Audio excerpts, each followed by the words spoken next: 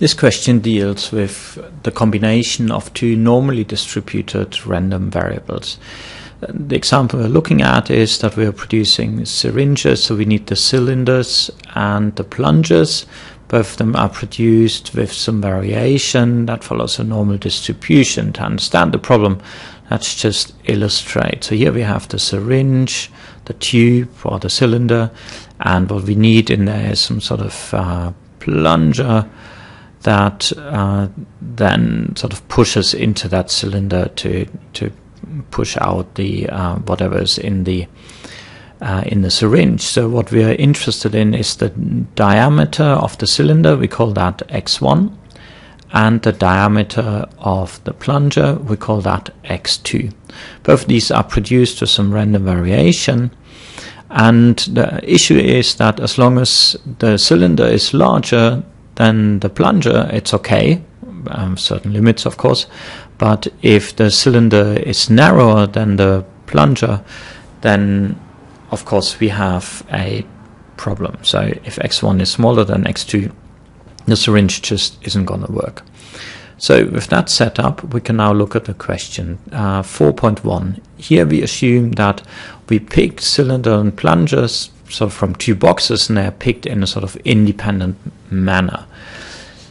And what we are asking is what proportion of plungers will not fit. So we're asking for the probability that x2 is larger than x1. Let's form a new random variable. Let's call that y, and we define that as x2 minus x1. And what we are then really looking for is the probability that y is larger than 0, and that's equivalent to the probability that x2 is larger than x1. And whenever y is larger than 0, the syringe isn't going to work. Now, as both x1 and x2 are normally distributed, and we're having a linear combination of two normally distributed random variables, we know that y is normally distributed as well. And and that normal distribution is going to be defined by an expected value for y and a variance. So how do we calculate that expected value for y? And that's just the linear combination of the expected values of the two variables. And we get 0.5, actually negative 0.5, I'll add that in a minute. The variance for y is going to be 1 squared times the variance of x2 plus negative 1 squared times the variance of x1. And now of course there's going to be a covariance part, but since x1 and x2 are independent, that covariance part is just going to be 0 at the end. It's 2 times the two weights times the covariance, and that's 0. So now we just need to plug in our values for the variance of x2 and x1, and what we get if you do the calculations is 0.0625. So now with that we can now proceed to calculate the probability that y is larger than 0. Now y is a normal distribution which is non-standard. That means we need to standardize it, and that's our formula, naught, because that's the probability we want, minus the mean of z divided by the standard deviation. I forgot the minus, so I need to add the minus up here. So we'll have the probability of z larger than 0 minus 0.5, which is the expected value of y, divided by the standard deviation, which is just the square root of the variance, and the variance is 0.0625. So this is our standardized value for which we need the probability. So that's equal to the probability of z is being larger than 2, and that's the same as 1 minus the probability of z being smaller than 2, and smaller than 2 because we know these type of probabilities we can read off from a standard normal distribution table. Okay, and I assume you know how to do that. That probability is 0.9772, and therefore the probability we are interested in is 0.0228.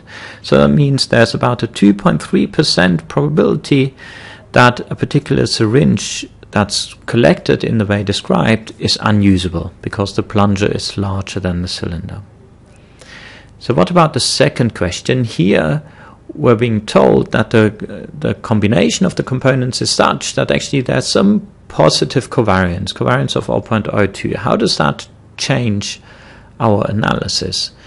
Now we'll keep the same setup of our random variable y, and the expected value of that is still going to be negative 0.5 and is unchanged. The variance of y, however, is now going to change because that covariance term isn't going to disappear. This is the calculation we used earlier. Now, for the first part of the question, what's going to change is this 0 back here. That's going to disappear, and therefore the result is going to disappear. So the covariance in our question now, we're being told that covariance is 0.02. So let's use exactly the same formula, just with that new covariance plugged in, 0.02. And we get a new result for the variance of y, and that is 0.0225. So let's recalculate the probability that y is larger than 0. That was the case of an unusable syringe. We again perform our standardization. It's the same. It's just that the variance we're going to use is changing. It's smaller, actually, the variance, due to the positive covariance. So we are looking for the probability that z is larger than 3.33, or 1 minus the probability that z is smaller than 3.33. If you go to the normal table, you may not find that value because it's so far in the tail that basically the probability is 1, and therefore the probability that y is larger than 0 is approximately 0, and therefore we are almost certain that all syringes are usable.